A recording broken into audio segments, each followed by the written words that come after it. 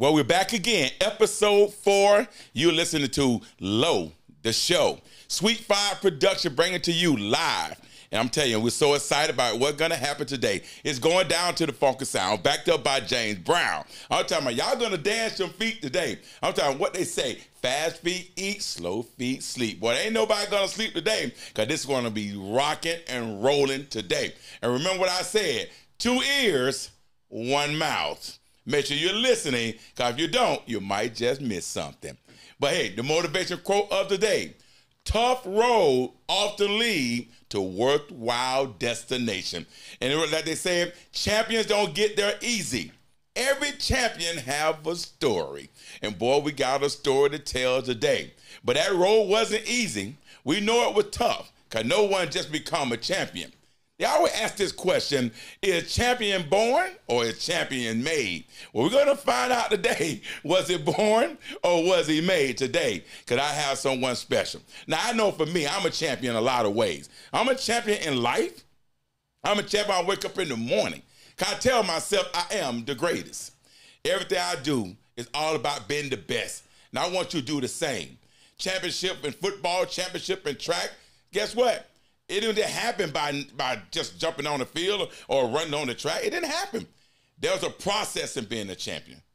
There's a journey that has to be from A to Z. So you can't just go to Z. You got to start with A. A. That was all about today. You know what? The man that's here today is with me. The man from a little town, a little city.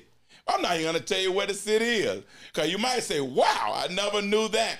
You never know where you find the little heroes at. You never know where you find the little boys from a little city that growed up to be a successful man. They growed up to be a champion, right? On the field, off the field, in the classroom, on TV, live, everywhere they go. Well, I have the one that made it possible, the one that made it, the one that I know personally.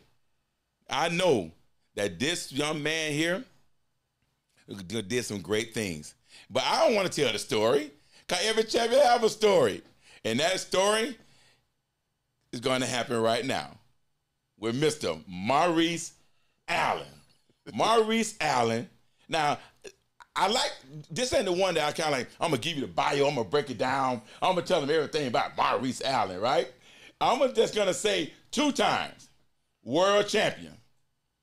Now we're at 3-time world champion. 3-time world champion. Yes, sir. Longest drive competition in golf. Yes, sir. Wow. That didn't happen overnight. No, You no, didn't sir. become a 3-time world champion overnight. No, that sir. was a process. Before we find out that process, Maurice, tell us a little bit about Maurice. Who is Maurice Allen? Where you from, right? And how you get the way you at now. Just give him a little bit before we dive into it. All right, I'll give you 2 answers then. Okay. I am the prayers of the slaves that were beaten, raped, and murdered in the fields. And secondly, I'm just a kid from Pine Hills, Florida. Pine Hills, Florida. That's it. Little Pine Hills. Yeah. Little Pine Hills with a lot of talent. But they say like a lot of people can't come from little towns like that and make it out and be successful and be a 3-time champion in a sport that's not even given to them. That's a sport that's not even for them, a sport they didn't even think of doing. How did that happen? I mean, where did that start from? Oh, man. Following God's path. That's it. It's simple. It's not hard. It's easy. Okay. God's plan is greater than your vision. And if you understand and submit to his plan, you never know what can happen. There's a lot of distractions and deterrents along the way, a lot of obstacles along the way, and everybody has them. It doesn't matter where you're from. You can be from Pine Hills, you can be from Windermere, you can be from Boca, you can be from Beverly Hills. It doesn't matter. Everybody has what they see as distractions and deterrents off of their plan, off of their vision, off of their purpose. But it's all about truly submitting to what God's plan is. Boy, I love that right there. And I just love how you make sure they know it. Nothing is possible without God. We already know that. But here's what's interesting. Like, when you talk about God, right, we talk about a plan that you have. I'm going to go back to the plan that we had. Yeah. Yeah, a different plan that we had, Different plan. A different coach-player relationship. Correct. But I think what people make a big mistake in when they talking about playing with coach to player relationship, because that was the segment episode 3 that we talked about, and we talked about fathers involved and a lot of things involved. But that plan don't happen without somebody special that made sure that this coaching relationship and player relationship was gonna grow. That plan was mama. I think where people mess up is everybody wants to be that one key component to an individual's success, and that's not how success really works. If you look at it, success is nothing more than a jigsaw puzzle, and it takes all pieces to come together for you to really realize what that puzzle is supposed to look like. Sometimes when you're putting the puzzle together, you don't care about the corner pieces and things like that because you can still see the image. Right. But your life is a big puzzle that has images all the way across it. So missing one of those vital pieces, and too many times people try to live vicariously through others, so it has to come through me, or I have to be the key point. And the truth of the matter is each one of those pieces of that puzzle are codependent on each other. Right. And if you can find a way to understand that part, which is why a lot of the relationships, the beefs, the button heads back and forth between sometimes coaches and athlete and parent and athlete, and even sometimes you come across bad people, and that's a part of it as well. But even those bad people are there to shape and mold you into the person that you're supposed to become. Our story started obviously long ago. I think I was 8, 9 years old, probably when we started, and I was at Robbinswood, of all places, talking about track and field.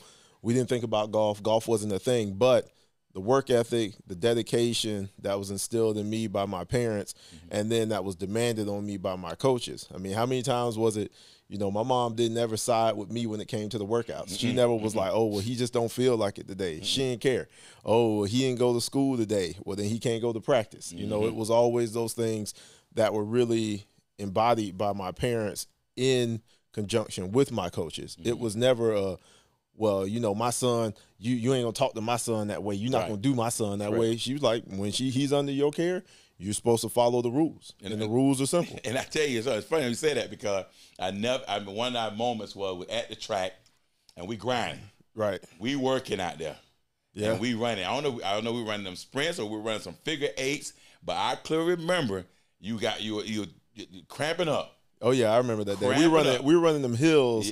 By the 60 star at Robbinswood, up the little dirt hill. And boy, you were cramping up. And I'm like, all right, let's be cool. Let's take a break. And she walked out there, what? Take a break? Right. Yeah, she don't believe in breaks. There ain't no break. You better get up and get it done. It wasn't none of that. It took a lot for her to say, okay, all right, maybe need to take a break. It took a lot. I don't know if she ever even said that. But how did that make you feel knowing that, you know, the coach is saying, hey, let's ease up a little bit or whatever. But the mom is saying, no, he got it. I can do this.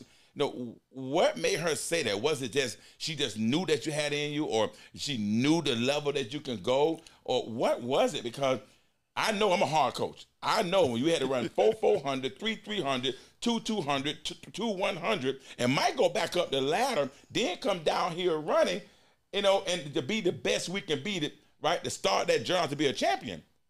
But Mama had a different mindset a little bit there. Yeah, I mean, I think it all boils back. It's all spiritual. I don't care who you are. And if you understand the spiritual journey that you have in life, if you understand, when you asked me, who am I? And I said I was the answer to the prayers that were beaten, raped, and murdered in the fields. You have to understand where that comes from. If you look back when our people were enslaved, those people knew that they were never, ever going to see a better day. They got up every morning. They went to bed every night, praying to God and working and hoping and instilling into their kids something that they knew they'd never see. And so when I get out there and I go perform, I understand that I'm not performing just for myself. I'm understanding that I'm performing for something greater. You know, my grandmother was a maid. My grandfather was a janitor when they first started. And so understanding the hard work of those individuals, understanding the hard work of my mother, understanding the hard work of my father, and seeing that every day, day in, day out, people getting up at 5 o'clock in the morning to go to work, putting in the grind, making sure they're getting off of work to come and take you to practice and fighting traffic and paying these bills and doing all this other stuff. And you think you're going to come out here and you're not going to give your full? Right. No, that's not how that works. You know what's so interesting about what you said, right? Getting off work, get up 5 in the morning, getting off work, picking you up, bringing you to practice. You know, I never ever had to pick you up to come to practice. No. I never had to pick you up. I never had to take you home. Never I had to wait take late. you to the track meet. I never had to wait late. None of that. I didn't have to do any of that. Your mother, parents, they was right there every time. So that now, but then I'm always hearing these stories saying, I drove the kid home and there was 4 cars in the parking lot, driveway. Oh, I came to pick him up to go to the game and everybody was still in the house. That's what we're hearing still to this very day. Now, this back when you was in middle school. Here it is, grown man, successful, right? A champion, and it's still going on today. Why is it like that? I mean, at the end of the day, being a parent is not easy. I got 2 kids myself. It's not easy. It's a sacrifice. But you also understand that you have to be an individual who practices what you preach. See, a lot of people say, do as I say, not as I do. And that doesn't work. You know, you go to class, you go to camps, you go to practice, you see all these parents on the sideline and they're jawing at their kids about what they need to do and the effort they need to give. When my mom came to practice, she was either running, she was walking, she was working out. She was never just sitting there reading a book or just jaw-jacking on the phone, FaceTime and playing the game. She was always active.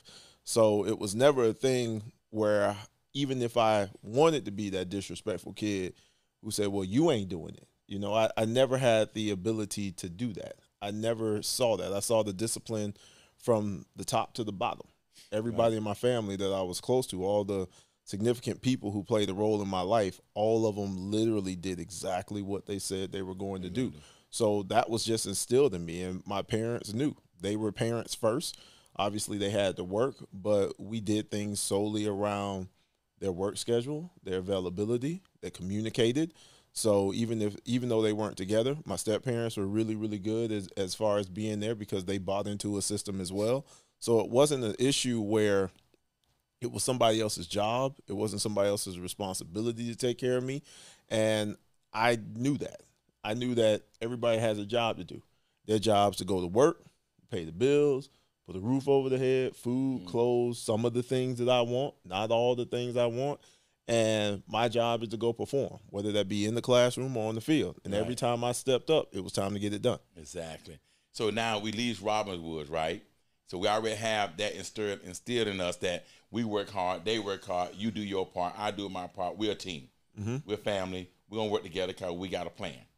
Now we could have easily, with that type of family there and that type of support, easily you could have went to a private school. You could have went to Lake Highland Prep. You could have went to Bishop Moore. No, we couldn't. But I mean, at the same time, it's always ways and avenues. Sometimes like, oh, we got a scholarship for you. We can go here and go there. But you went to Evans High School, right? At Evans High School, right there, a person with all that support and love that you had.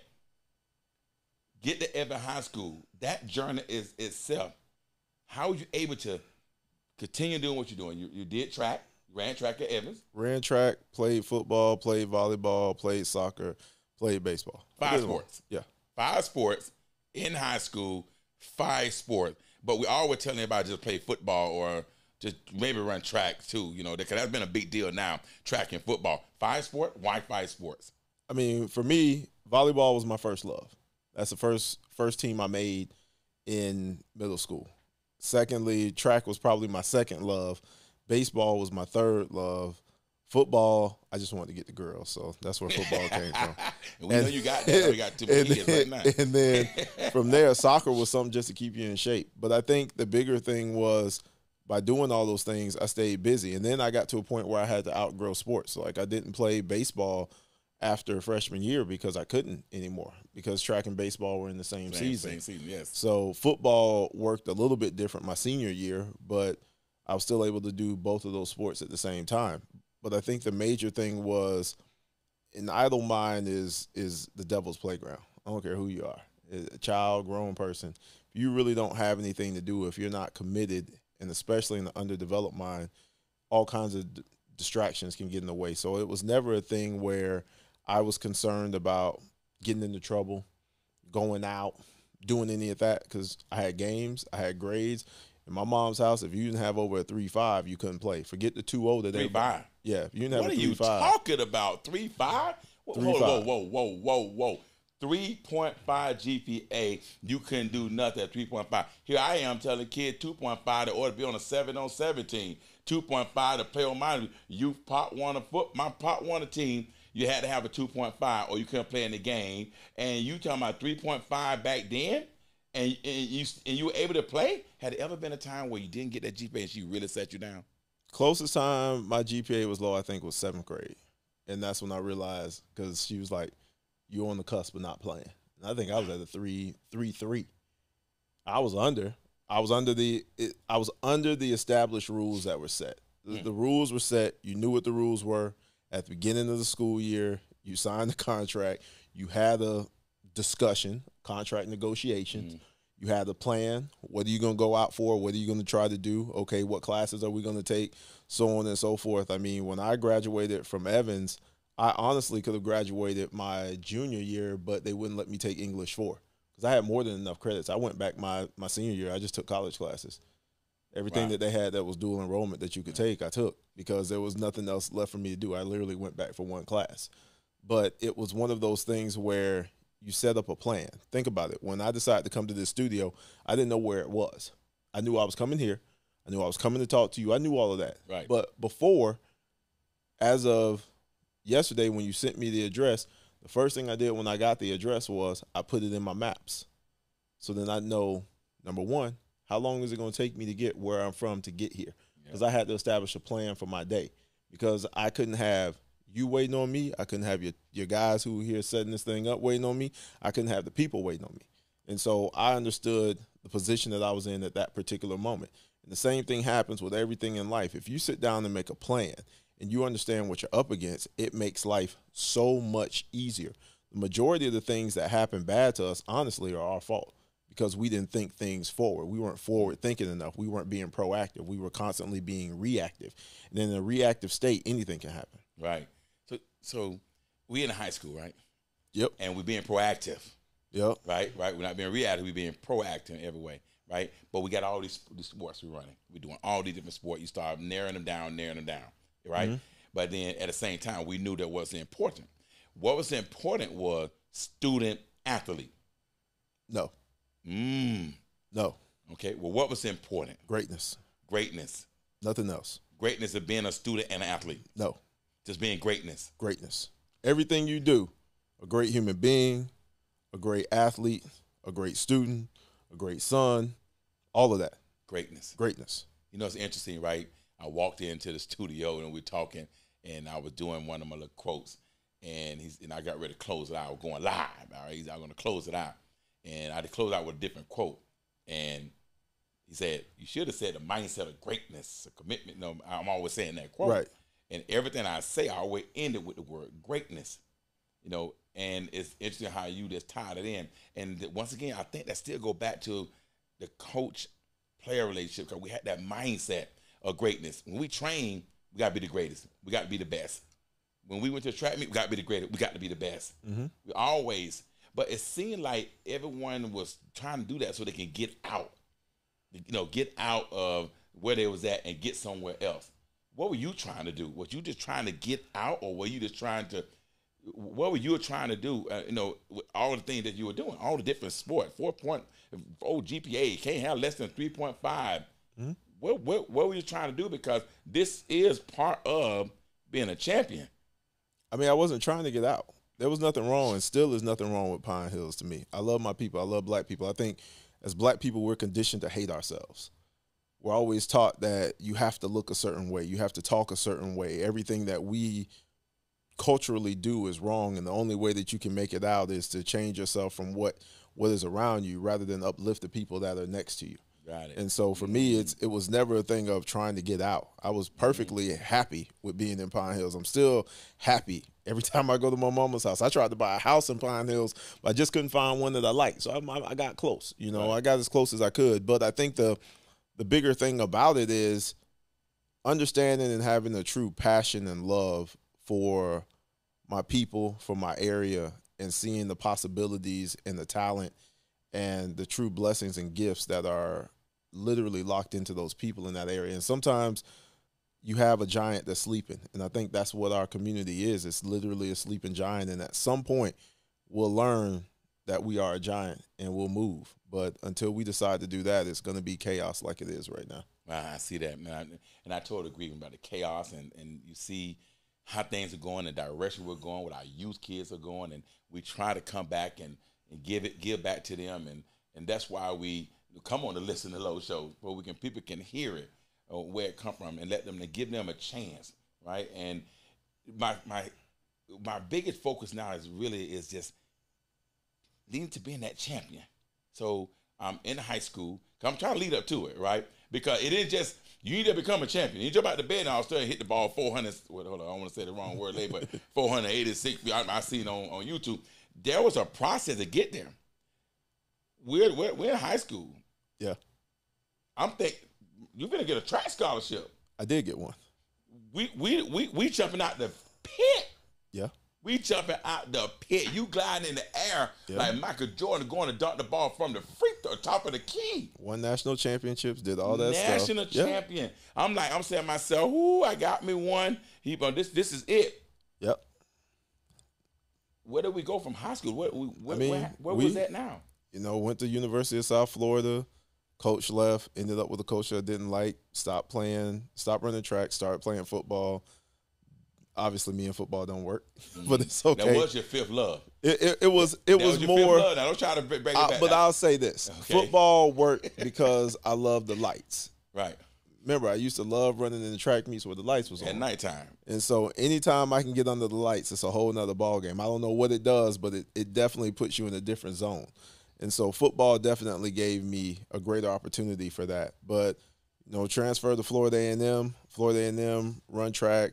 On the All-American team, turn pro, Olympic trials. We're still running, and then I end up tearing my hamstring in 2-3 different spots, and it makes it difficult to do anything at that point. And then we start finding our way back to baseball.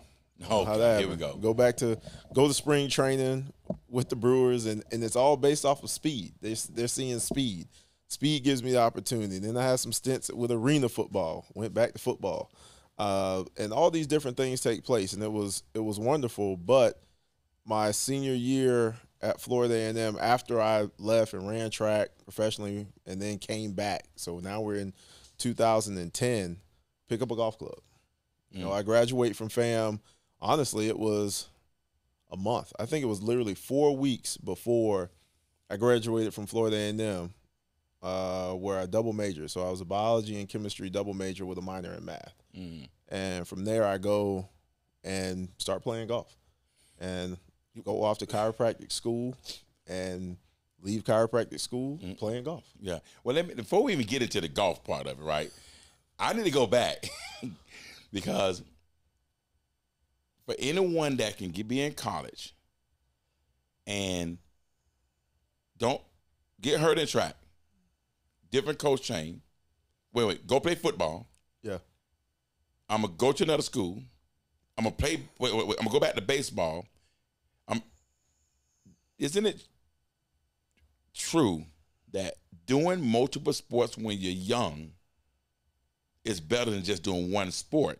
Because it looked like that worked for you. Because when you got to college, you were able to try different sports, and we don't know where that could have led. You could have messed around and got there in baseball and, like I say, stealing all the bases, you're fast and that thing. No, you're in the major league. Or we could have been in football and got some kick return back and ran back for a touchdown.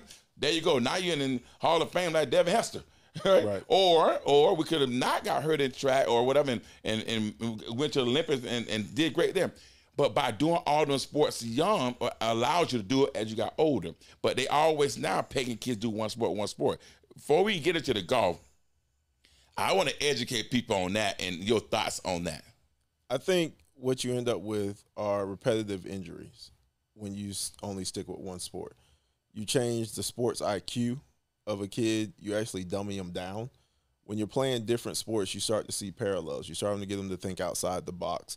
You also get them in a different group of training because now, back then you had your friends that were different seasons. You had your baseball friends, you had your football friends, you had your track friends, or your family as you call them, and you always had a dog in each one of those groups that you always worked hard to either beat or to keep them off you, and whatever. You all always played back and forth with each other to bring the best out of each other. Well, what happens when you go in the same sport over and over and over again? Number one, you're not training your muscles in a different manner. They're still moving in the same way. Well, your mind's not expanding. I mean, you can get definitely elite coaching, and I'm not saying that doesn't have its place, but when you're young, lifting weights really isn't a thing, which you wasn't into that for the longest with us. No. And so everybody's trying to throw you in the weight room, and that wasn't your thing. It was all about being an athlete. Well, the only way you really become an athlete is to play other sports. Playing the same thing over and over again doesn't make you an athlete. And so I've never subscribed to telling a kid you play baseball all year long, you play football all year long. No, I mean, if you took a football guy, had him play football during the season, and then during the winter they're playing soccer, then they're turning around and potentially running track or playing baseball, you've got them working all different types of things. And even if you're, for instance, if you're a receiver, look at Ocho. Ocho's probably the best example. His footwork really comes from soccer. His footwork doesn't come from football. Right. Because he was an actual footballer, not a footballer. Yeah. So it's different. And so you Two can, different things. Right. You can change a person's creativity. That's the thing that makes every great athlete great. That's what makes a champion a champion. It's not that they are that much better. It's just they learn and they know how to win. And you find ways to win in other sports than being just stumped in your one particular sport. Okay. Well, I like that too. But I want to kind of be devil advocate on this right here. Okay. Okay, let's go be devil advocate. I played football. It only cost me $25 back in the day to play part one of football. I went to basketball, no problem. You know, it went on the AAU stuff like that. I paid $25 to do that. But back in my days, as we got more into your days and my son Lo them days, things kind of changed. Now, play basketball AAU, traveling costs a lot of money. Baseball, woo, lot of money. Volleyball, trust me, I know, lot of money. So, but I know there's local ways to do it too, but when you're an athlete, what happened is I'm dominating football. I go to baseball, play a little bit of itty baseball at YMCA, right? All of a sudden, I don't hit the ball, knocked across the gate, burn the curve, burn, baby, burn, boom. Everybody like, oh, wow, he need to play AAU. Then I'm in a basketball, playing local basketball. I'm dropping threes like they're hot. Ooh, he need to go AAU. So now they pulling me, and I can't do it. Parent can't pay for it. Parent can't afford it. Now I'm back to football, because football now, $300 for the whole year, go to the game, sit down, and go back home. You were able to do it? I mean, my financial situation was different, and I understand that. So what I would tell people is this. Number one, in your particular area, everybody's always searching for this competitive edge. They're going everywhere and playing and going everywhere and playing. In today's world with social media, you ain't got to go nowhere. Do what you do where you're at, and they're going to come to you. That's honest. Do you have to play against the top players? Obviously, that's great because you get to see yourself in competition, and I agree with that. But the crazier thing to me is all the money that these parents spend for these kids to go play, travel this, travel that, travel this, travel that. And then my question to them is, well, why are you doing it? Oh, I want them to get a scholarship. Well, over the course of 8 years, you already spent the money for college already. Whoa. Boy, you give me I done got a flashback just then, because that's so enough true. Yeah. I mean, you spent $30,000, $40,000, $60,000, $80,000 over a course of 8 years, so you already paid for college. Now, if you're doing it for the enrichment of your child, the exposure, the experience, for them to travel, for them to see what's possible, for you all to bond, for you all to make memories, I will never, ever argue a parent for doing Priceless. that. That's priceless. That part is a whole nother ball game. I remember going to AAU Nationals with my mom, and it was always fun to give her the medal. And, you know, when I'd win in the long jump, I'd always take some of the sand because I saw Carl Lewis do it, and I had bags of sand from all the places I won and all the other stuff, and it was kind of cool. And then we'd all go eat and all that stuff. That part was priceless. It wasn't about going to this meet so I could get a scholarship. because I knew I was going to get a scholarship. I wasn't worried about a scholarship. Academically, I was impeccable. Athletically, I was one of the best in the nation. So it was only a matter of time when people were going to come find me. It was just a matter of who. Mm-hmm. And was it the place that I wanted to go and the place that I felt that was great for me? But if you focus on the wrong things, a lot of times we're focusing on the finance and we're not focusing on the life that's in front of us. And the life that's in front of you is everything. The time that you have with your kids and growing and nurturing your kids and getting them ready for whatever is next in life, because you don't know when you're going to leave here and when you don't. So everything's not transactional. Right. And I know I definitely agree with that. I was talking to one of the parents, and I said, man, volleyball is tough. It's a lot of money, a lot of travel, a lot of time. I said, I spent this X amount of money. I could already pay for college. I said, I don't advise nobody to play volleyball. Though I'm telling him, I'm not like, this is just too much. It's out of control. Somebody, my daughter want to play volleyball. Go run track. I'm trying to steer him away from, that ain't the sport for us. That was tough, and he looked at me and he said, Lo, your daughter played volleyball for 10 to 12 years before she went to college. She got a full scholarship. When you agree those 10 to 12 best years of you and her life together, and I looked at him and I was like, yeah, you're right. I mean, but it took someone that's kind of like to tell me that, because like you said, it went about the money. I'm thinking spending this money, and I could afford it. If you can't afford it, you wouldn't do it anyway. But still, I'm thinking that way. But it's no cost on time with your kids. It's no cost on time. No cost on time with the people that you love in general. Not even just your kids, just anybody. And so if you're looking at the return on investment or whatever the case may be, everybody's in this world is really harping on money. Mm-hmm. And honestly, money is the most irrelevant thing out there. It's kind of like on the golf course, guys want to bet all the time. They're like, oh man, I bet you $100. I bet you. I was like, I don't want none of that. I bet you 50 push-ups. I bet you 100 push-ups. Oh man, I ain't doing that. Why you want to bet me that? Well, because I know you can go make more money. I ain't worried about that. I want a little piece of your soul out here. I want to see you go, I want to hear that. That's what I want to hear. I want to own a little bit of your soul in my back pocket. And that's what I'm looking for. Because money can be gotten, money can be lost, money can be stolen, it can be gained, it can be earned. All kinds of stuff with money. But at the end of the day, it don't matter. Because you're always going to be paying for something. When have you ever seen a person that don't pay for nothing? I'll wait. I was talking about, let's say it's free. Ain't nothing free. Nope. And I like what you said, too. I go back to return on investment. I hear it all the time in volleyball.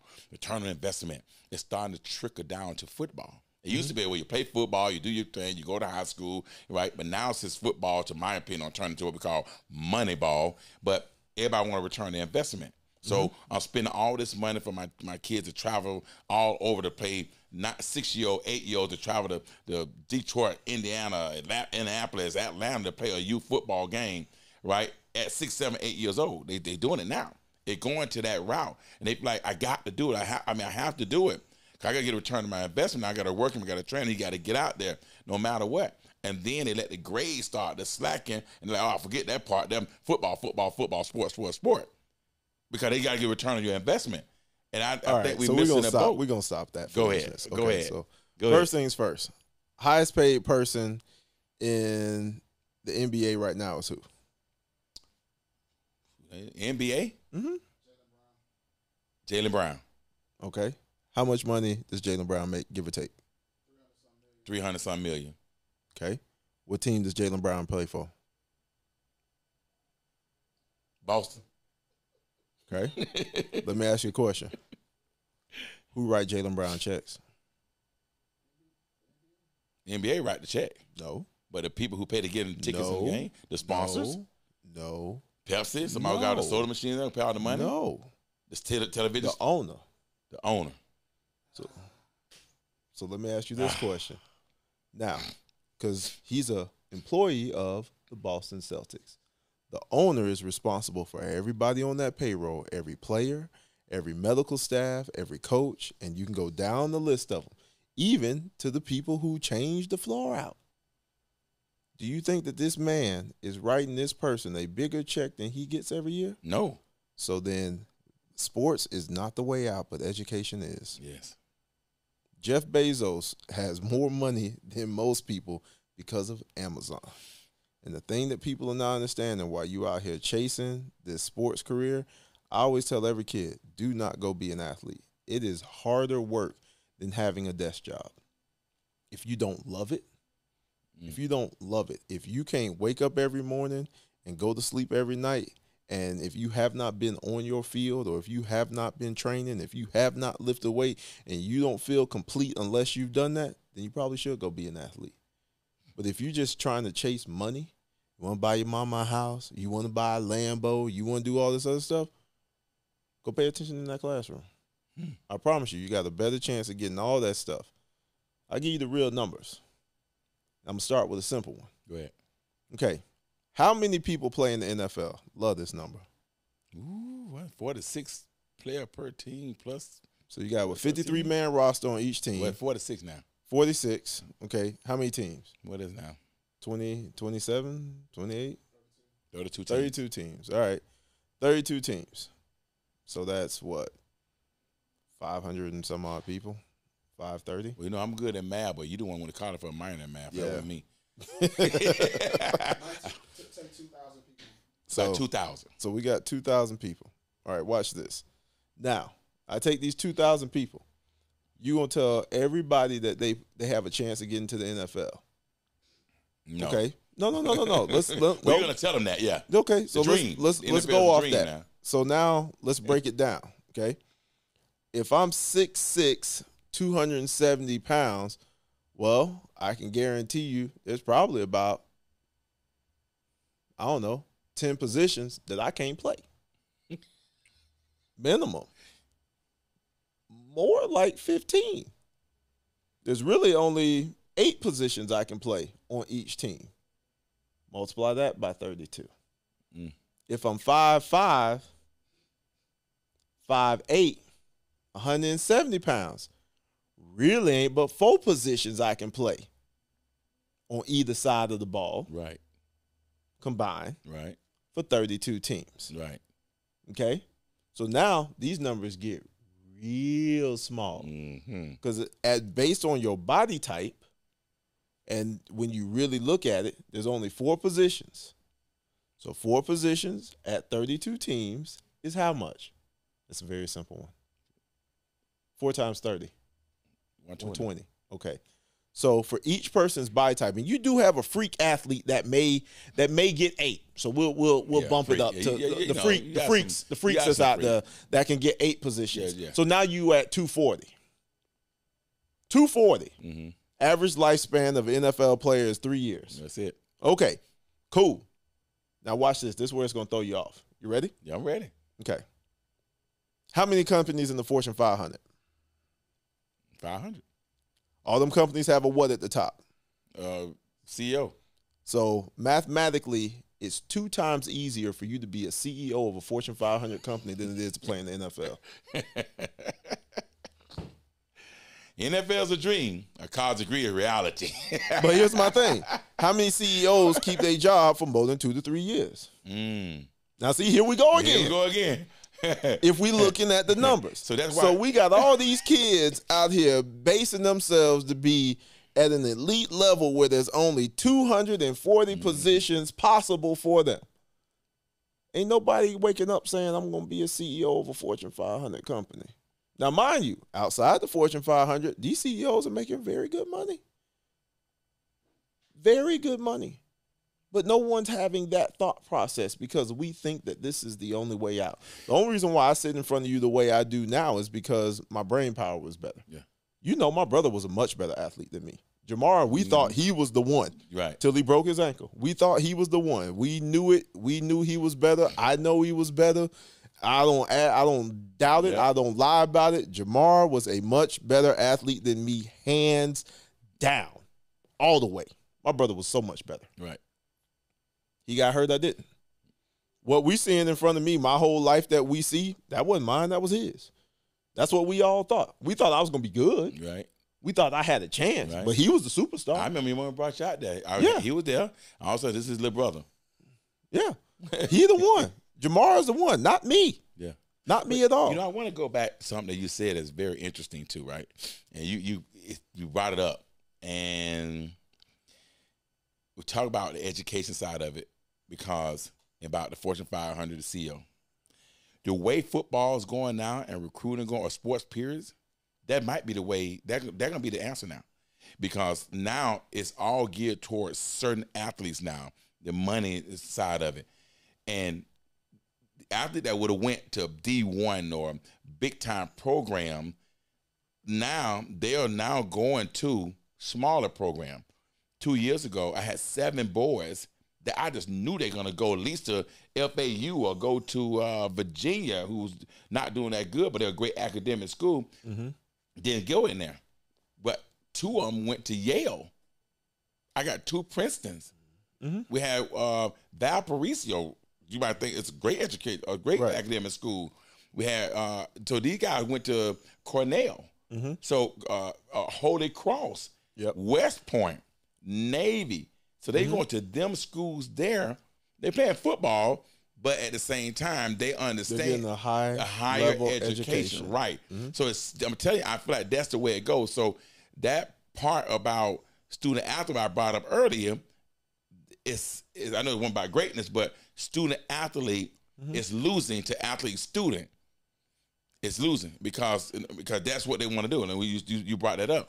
But they need to keep that in place, and what's going to make it be in place is because of the money and what they're doing in sports now with the NIL and all that. So the kids will have to be smarter, man. NIL. All right, here we go.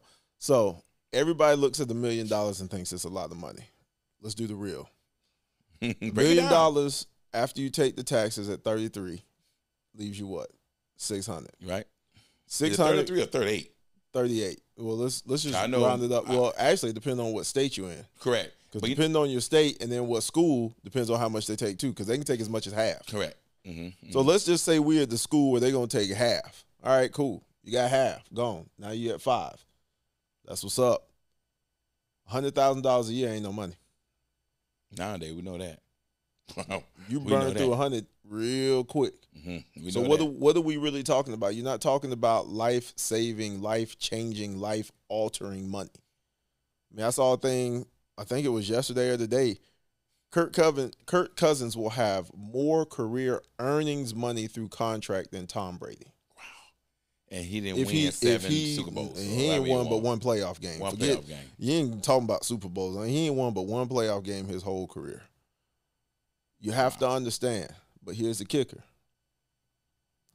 Some people's purpose, God's vision for some people is unexplainable. So stop judging yourself based on what you see everybody else getting and being upset at what you not getting. When you get the opportunity, do with it what you're supposed to do what you're led to do, remember what you're there for and your purpose, and then everything else will be okay. Now, you don't know me how many years. I don't never talk about money to nobody. I don't never ask for no money. I don't talk about money. I give a lot to my community because that's what I'm supposed to do. That's what God has ordained for me to do. I've probably given away over $500,000 worth of stuff in the sport where you don't make that money. There are no $1 million contracts in my sport, but that's not it. I also never worry about anything because of the way how I am obedient to God's plan. Right. So a lot of times we find ourselves looking at NIL. We think that NIL is going to be the savior. Truth be told to you, and it sounds terrible, but let's be honest. Money does not fix problems. For some reason, as black people, we think that money fixes problems. Might be praying problems. Well, I mean, best example I can ever give anybody is if money fixed problems, or Anthony Bourdain still be alive right here, right now. That's as real as it get. He had the easiest job in the world, or so we thought. Travel the world, eating food. Yep. On video. Yep. Put out a show. Eating food, kicking it, shooting it with the people. Hey, what's up? Chilling. Dead as a doorknob, though. Seriously. Wow. And died by himself. Money solves absolutely nothing. Finding your purpose and following God's ordained light in your life is everything. So speaking of purpose, everyone have a purpose. You know your purpose. I mean, I know my purpose. And now you know your purpose because you was mad when you got hurt. Well, yeah. You thought you were supposed to be there, but you have changed more lives and helped more people than you ever would have helped if you made it. I agree. There we go. I agree. Okay. Because I in high school, I mean, they asked me, what you want to be when you grow up? I said, a businessman and a coach. Mm-hmm. But instead, I'm still trying to go football, playing football. I get hurt. Come home, businessman, coach. Mm-hmm. Know your purpose. You know your purpose. I know my purpose. But sometimes things have to happen for you to find that purpose sometime. Or you have to go through different journeys or different things. I want to get back now to Maurice Allen, the 3-time world champion. Okay. Not football, not basketball, not track. Wish that could have happened. All right, yeah. Yeah, you wish that could have happened. Track. I wish could have happened too. And they were like, "Look, Wood, train him, baby." Right? So, how did you say you, after all the journey through college and all of a sudden, here come opportunity, you picked up a golf club. You just picked it up. What make you pick up a golf club? I mean, that was nowhere in no one category. I mean, no one. It was in no one's category but my dad's. My dad tried to get me to play golf from the time I was 2 to 3 years old, and he always had clubs at the house. That's the only sport I ever seen the man play. And I used to go to the golf course with him, but it wasn't serious. I didn't play in tournaments. I didn't do any of that stuff. And it was a way for us to bond. And by the time I ended up going to Florida A&M senior year, somebody bet me I wasn't athletic enough to hit a golf ball. I was like, man, I ain't hit a golf ball, bro. And so we went to this simulator inside, hit the ball, and he was looking at me crazy. And I was like, what? He's like, man, you need to go try this thing out. And I was like, don't worry about it. Went out. My cousins were on the golf course, and I told them about it. And they were like, man, this golf course is down the street. Let's go try it. So I ended up going to this competition for long drive. I was 50 yards past everybody, but the ball wasn't in bounds. And it was crazy because that's the first time I truly saw what greatness will do for you, because there was this lady who was there, and it was a country hick town, and big southern draw. She was like, baby, I just want to see you hit that ball again. I'll pay your entry. I'll pay for you to hit. I'll pay for you to do it again. Yeah. And so she paid the $40. I was like, all right, thank you, ma'am. I appreciate it. And I still kept the ball out of bounds. And she looked back at me. She said, I don't know who you are, but you're something special. And so, but it's all about, from that moment on, going to chiropractic school. I was working on my doctorate. When you really look at life, if you take yourself out of it, and this is where a lot of people go wrong, because from the time you were a child, you've always been trying to get what you want. Think about it. You got a little baby. What does the baby do? Scream, holler. And they've been conditioned, the more I scream and the more I holler, the easier it is for me to get what I want. Well, that same thing happens to you later on in life.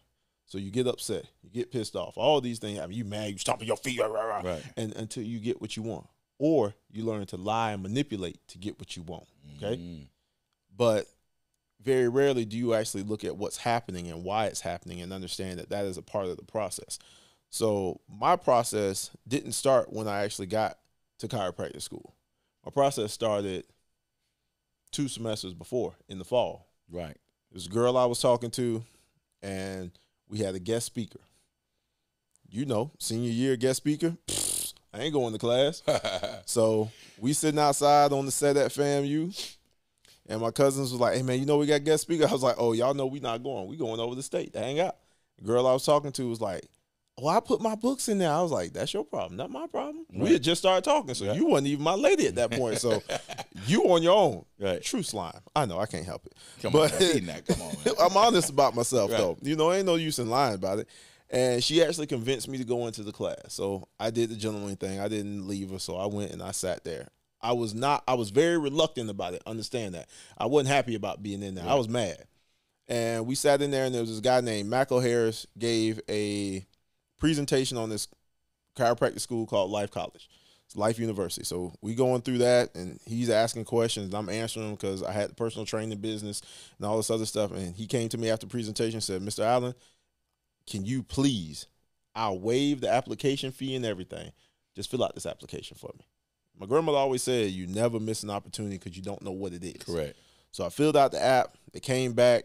They gave me a work-study job, all this other stuff. I went up there to check out the school, and when I checked out the school, I had just started picking up long drive. And I met this guy, J.R. Ross, who was, I don't know, 2 miles down the street from the school. Talking to him, I said, hey, man, I'll be back up here. I'm moving on this day. I want to set up an appointment with you at this time. Now, this is 90 days out. Like most coaches, you hear people say that all the time. Yeah. And don't even show back up. And you brush it off. I still hear that right down the very day training. Yeah, we're going to be out there, coach. We're going to be out there, coach. Still waiting on them to come out there. Right. And so, JR, I'll tell you, it was to the minute. I called him. I said, hey, man, I'm 5 minutes out. He was like, I thought you was full of it. I didn't really think he was going to show up for that appointment. So he and I started grinding, and I ended up meeting the athletic director playing rec league softball at the school. Guy named Coach Barrett. He was like, well, I was on the softball team. We started rapping, started talking. He liked golf. He was into golf. He said, well, what do you think about you being a student athlete for the school in golf? I said, we ain't got no golf team. He said, we NIA. We can do whatever we want to do. So you NAIA, what is that? I don't know what that is.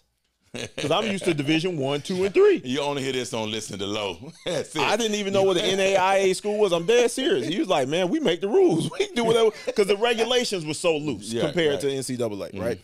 And so what they started doing, brother, when I tell you, they sent me all around to these long drive competitions on the school dime. Long drive in college.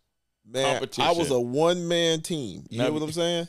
I'm dead serious. I ain't no joke. And what ended up happening was there was this driving range on the opposite end. So JR's driving range was this way. There was another driving range that way. And what ended up happening was the driving range on the north side of the school, for $100 a year, you can go to the range and hit unlimited golf balls all day long. So someone stopped going to class. I didn't know that you had to physically go to grad school classes. I thought it was like undergrad. You show up when you show up. When it's time to take a test, you do your thing, you keep it moving. I ended up getting kicked out of school. This ain't no joke. I got kicked out of school, lack of attendance. I didn't know because I was at the driving range hitting 1,500, 1,000, 2,000 balls every day. Somewhere between 1,000 and 2,000 balls every day hitting balls, trying to get better because I was obsessed. Right. Remember, obsessed is a key word. And so I get called to the president's office. President say, hey, Maurice, I got to kick you out of school. Here you go. You got to do what, man? He said, yeah, man, our accreditation, we can't have no flaws. We just got off suspension. You got to go, brother. And at that point, reality hit me because I'm sitting there like, how I'm going to tell Sarah this? That's the first thing that popped up. And he was like, hey, and he kicked me out early in the morning. It was like 9 a.m. He was like, but I need you to come back at 3, and I need you to come with your full long drive schedule. I'm looking at him like, man, I'll come back here. I'm going to burn this place up. What you mean? Come back here with my long drive schedule.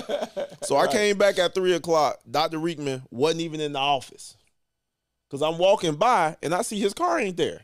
So I'm pepper hot. You done kick me out of school. Now, when you kick me out of school, I can't live in the dorm no more. My work-study job gone. I'm homeless. This ain't no job. I'm very serious about this. I'm homeless, brother. And then I'm walking by, and we got a meeting at 3 o'clock, and you got the audacity of not having your car here?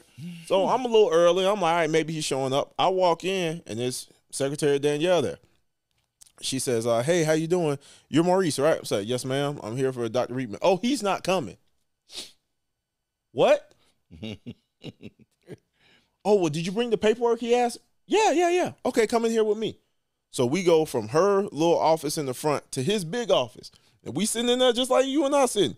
She go to the computer, pull out the little keyboard, go into a drawer, pull out this man black card. She purchased every flight, every hotel, paid for every entry, paid for every rental car that I had on that list of my events for the rest of the year. Wow. I went to Sweden twice. Wow. I went to Spain. Wow. I went to Cali. Wow. I went to Mexico. Wow. Competing. Wow. And then I'm dead serious. I'm dead serious, brother. I promise to God on this. Hey, listen, trust me. And then what tripped me out was he gave me a note. She said, and he left this for you. The note said, I know that you did not expect me to kick you out of school, but this is the only way I could keep my school the way it was. But I figured this is something I could do to help you along the way because I heard how good you are. And they paid for everything for the rest of the year. Never know who's watching. You never know who's watching. Now, here's the crazy thing. Now, this is the part that get people that they don't understand. So because now we talked about setting a plan, like I used to do with my mom, right, and my dad at the beginning of every year. We set a plan. The plan was, Maurice, you're going to go to school, you're going to be here for 4 years, you're going to get your doctorate, and then you're going to move on. Right. There was no sports plan in that. Well, I deviated from the plan because I stopped going to class. Okay? So when I got kicked out of my dorm, I slept in my car for 3 months. I slept in Walmart parking lots. I slept in the parking garage at the school because these are places I felt safe. I threw my stuff wherever I could at people's place. A little bit of stuff in storage for what I could afford, and that was it. And I went from golf course to golf scramble, showering at golf courses, taking the lunches from the scramble, throwing them in my car because I didn't have no food, walking to practice when I was low on gas because I knew I didn't have any money coming in. My mom didn't know for 4 years that I was sleeping in my car. My stepdad kind of knew. Because he asked me about my registration. He said, hey, you got some mail at the house. Well, we got to send your registration because you got to send your registration. I said, oh, yeah, send it here. Why am I sending it to your cousin's house? Hey, man, yeah, that's just easier for me to get to it. What you doing? I'll tell y'all later. Serious. And that was a bigger part. And most people be really upset about that. Mm-hmm. But for me, I think that moment and understanding that I made an agreement with my parents. And did I have to be homeless? No. I could have came right back here. It was a choice. But the truth is, because I decided to go against the plan, it was for me to suffer the consequences, not for somebody to bail me out. Mm. And if I don't go through that, do I think I have the community impact? Do I think I have the impact on the sport? Do I think I have the people impact that I have today? Absolutely not. Right. So once again, I go back to it. Every champion has a story. Mm-hmm. And it starts not when you jump out of bed. It started from young all the way through. Mm-hmm. I feel like that impact, everything that just kept going, that drive back to doing 5 sports, that drive to go from one school to another school, nothing stopped you, kept going. And also in the back of your head saying, I can't disappoint mama. I can't disappoint my parent. I can't disappoint. I got to keep on driving, keep on driving, keep on going. If I got to keep it a secret, if I might tell a couple of lies, I'm okay, and really I'm not. But you knew that you still were going to be the greatest. Yeah, I mean, my little brother and I always used to say one thing. You know, everybody says, go be great. And that was never our thing. We used to always tell each other, go be immortal. Go be immortal. Go be immortal. Immortality is the whole goal. Nothing else matters. So you go be immortal. Now, we had a whole new journey, in a sense. Yep. A whole new, right? We were going this way, and we didn't know which way we were going. Now someone gave us a new journey, new opportunity, and I lose touch. I don't know where you at. Right. No, Ellis and all us and Aaron Jones. Remember Coach Aaron Jones? Yep. We like, where Maurice Allen at? And I'm jumping, I'm fast forwarding a little bit, right? Because all of a sudden, I'm 4 seasons. I'm at 4th season at a fundraiser. We're at a big fundraiser. Yep. At 4th season, I'm walking through. I got my friend Josh Allen from Pylon. He invites me out, and I come out there. Don't know nothing about golf. I tried it one time, and just said something about a birdie. I was looking for birds. I hit the ball, hurt my knee. A ball went over to somebody's house. I said, "This is terrible sport. Who would do this?" Yep. Get me out of here. But one thing I did like was the food cart that came around. And I made sure I ate every time they came out. Hey, give me that burger, give me that salmon. So the best thing for me for golf was the food cart, baby. It was so good. And the girl that would drive was beautiful. I'm just saying. They know how to get you. They know how to make you spend that money. Right. But I get out there. I'm sitting down. I'm in VIP section too. I feel like, oh man, I see all the people with suits and ties. Everything's going good. Mm-hmm. And everybody walking a different LPGA step. event. Tournament champions. I'm there. Yeah. And they hitting the ball. I'm going. I'm like, okay, yeah, it's good. Everybody clapping. And it was a lot of big time guys there. Mm-hmm. I'm leaving out and I'm walking, and I look. I'm like, Maurice? Yep. And I'm just in awe, shocked. Out here I'm seeing. I'm gonna say it like this now. Little black boy from Pine Hills. 100%. Grown man out there stand up in golf gear on, playing golf. I don't know you were teaching somebody or what was going on. Oh, yeah, we were just finished our round, and I was helping Ray Allen. Ray Allen. Yeah. Yeah, I seen it. I'm like doing some golf. And I said, wow. And then you looked at me, and I'm now back to the coach-player relationship.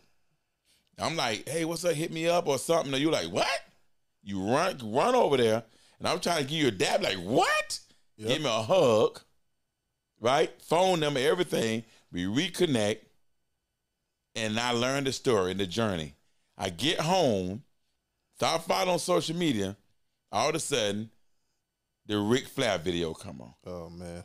You done won the longest drive competition, 2-time, 3-time this your second time world champion. You're right there. You just won it. You know, this little black boy from Apopka, from Pine Hill. I'm going to say it again now, right? I'm a little black boy from Apopka. You know, you from Pine Hill, right? I had a business at Pine Hill. We tied all together. I'm right there. I'm watching, and you win it. Yeah. The microphone in your face. You did something that no one could have ever done around here. No one even thought about doing. A whole different sport, a whole different journey, a whole different purpose in life. You get there, you win it, and they step in there, put it in your face, and you didn't say, I'm going to Disney World. You said the Ric Flair. Yeah, it happens. Anthem.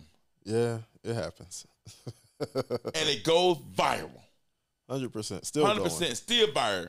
Yeah. More views than Ric Flair himself. Yeah. I don't know about that, but I'm just saying. I don't know about that. It's close, though. It's close. Yeah, I mean, it's one of those things, man. You know, with us, it's funny because people ask me all the time about that, and they thought that I had it planned, and I didn't. I mean, you've been around me long enough to know that whatever comes to the top of my head gonna come off. It's gonna come off quick. It's witty. Sometimes it goes, and I mean, I know they always had an interview, and I remember after winning that particular round, going into the next round, the guy who I was going up against was tough, really good competitor. But I had to hype myself up. I had to do something, and I just told the guy who was interviewing me, I was like, man, just ask me how it feels. Yeah. And, I mean, he told me they were going off in this little IFB in his ear, and people were running out with cameras trying to get it because they were like, man, we don't know what this dude going to do, but we know it's going to be gold. Right. And, I mean, it was cool. You know, I think that goes and shows people the power of black culture, honestly, because – a lot of white folks have done it. You know, you saw the Indianapolis Colts, they did it, and it was a part of their breakdown. Obviously, we've always done it as a part of the breakdown from back before XL even came. It was just 5 of us out there training. That was one of the things. But it shows how we make things cool, how we change things. And I think if I had been a white dude who did that in golf, it wouldn't have caught viral like that. But being me, only black dude on the tour at that time, and winning and being the first major champion that the tour had ever had, I think it was just one of those things that set the bar and it set the standard. And, I mean, it went to a whole nother level. I think that thing ended up with almost 40 million views, 50 million views, something just absolutely sick. But the most important thing to me about that day is it was my dad's birthday. You know, I had the opportunity of living pretty much a dream. You know, I won back-to-back years on my dad and on my mom's birthday, and a lot of people can't say that they know that their parents are proud. You know, everybody speculates, or, you know, sometimes you think about the grinding and the work that your parents do for you to have the opportunities that you have, and you can never, ever pay them back. And for me, that was as close as I think I could ever do to pay them back, was to win on their birthday separately. And that for me, honestly, is the two of the biggest. They're definitely in my top 5 moments in my career, 100%. Right. Well, listen, guys, you heard it there. You heard it best right here. You're on episode 4. You are listening to Low. Sweet Fried Production present Listen to Low show. And we had on the 3-time world champion, long drive competitor in golf, little black boy from a Pine Hill, Maurice Allen, gave you all the information you can get, all the knowledge you can get, all the nuggets you can get, all the motivation you can get, not just to you as a parent, but as a person, as a father, as a husband, as a wife, as a mother, as a friend, as a teacher or anything. You can take this with you and understand that your purpose in life is possible. Your journey is not over. Your journey can go far as you want it to go, as long as you listen to Low. And you heard on the Listen Low show. And once again, I'm Low Wood, a.k.a. the Camp King. You listen to me right now on episode 4. Episode 5 is going to be even better than this. I'm telling you, every week, we want you to subscribe and like at Camp King with a K. K for Kids on YouTube. Follow us, listen to us. 2 ears, 1 mouth. Remember, tough road often leads to worthwhile destination. And that's what I mean by every champion have a story. And you heard a great one today.